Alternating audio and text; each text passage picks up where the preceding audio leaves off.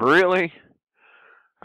We got some breaking news from a commander of Sink Pack out there in the Pacific Ocean.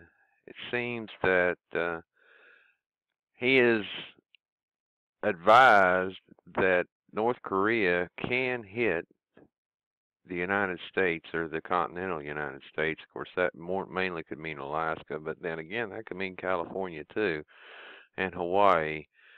He states in this article here that the probability is low that they could even make it come about.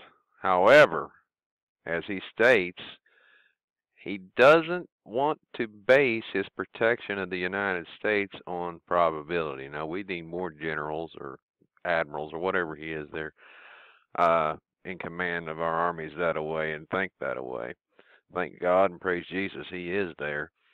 But this is a very interesting read. This just came across the wires from across. I found it on Twitter over on one of the sites I follow. Good read. You can read it here at Hardway Mountain Ministries. It's on our site. I'll leave a link. And if you want to read the original read, I'll leave the link for that too, or you can just link it off Hardway. Folks, the war drums are beating. Matthew 24 says there'll be wars and rumors of wars, and men will quake in their boots and grab their chest, and then their hearts will fail because of the fear of what's to come. And they haven't seen fear until they fear the wrath of God, and that's the problem with this country and this world nowadays. They don't fear the wrath of God. They should. They should give your heart to Jesus.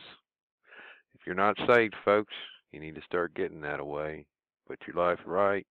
Get it everything straight, because time is short. Well, we love you. Christ love you more. Pray for us. We'll pray for you. Pastor Kelly's out of here.